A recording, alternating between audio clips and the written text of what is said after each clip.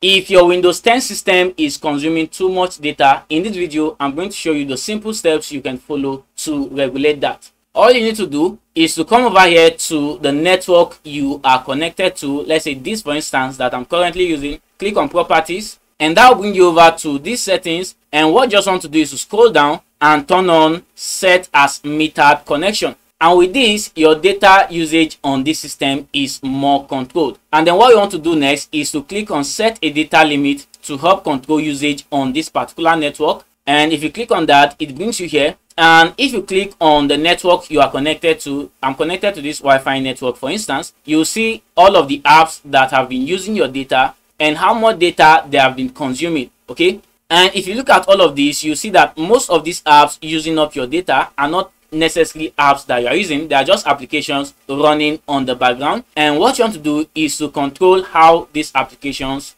use up your data on the background. So what you need to do, go back to the previous page. So this is the data usage settings page, and then what you want to click is to set limit on background data usage. So as you can see, the default is on never. You want to set it to always, so Windows will always control how background apps use up your data. Restrict background data to help reduce data usage on this particular network. And then you can also set a limit to the amount of data you want to use on this network in a month. So let's say I want to set a monthly data limit, and I want this to start on the 28th of every month. Select 28 and then enter your data limits. So what's the size of data you want to use every month? So let me just use 200 and then select the unit. I'll select gig. And what I'm basically saying here is I don't want to use more than 200 gig of data every month when I'm connected to this network, and Windows will help you control all of that. So you click on save. You can always edit your limit or remove the limit,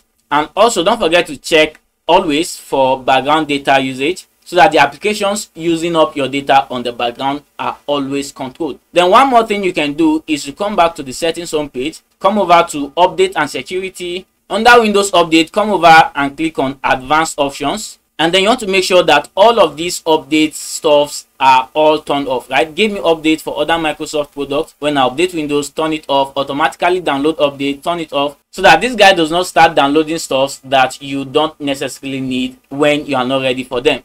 Okay, so make sure all of these are turned off, and with that, you are going to be using less data whenever you use your Windows 10. If you found this video helpful, hit the like button and let me know down below in the comment section. And if you want to see more of my videos in the future, hit the subscribe button right now and turn on the bell notification. And I'll see you guys in the next video. Thanks for watching.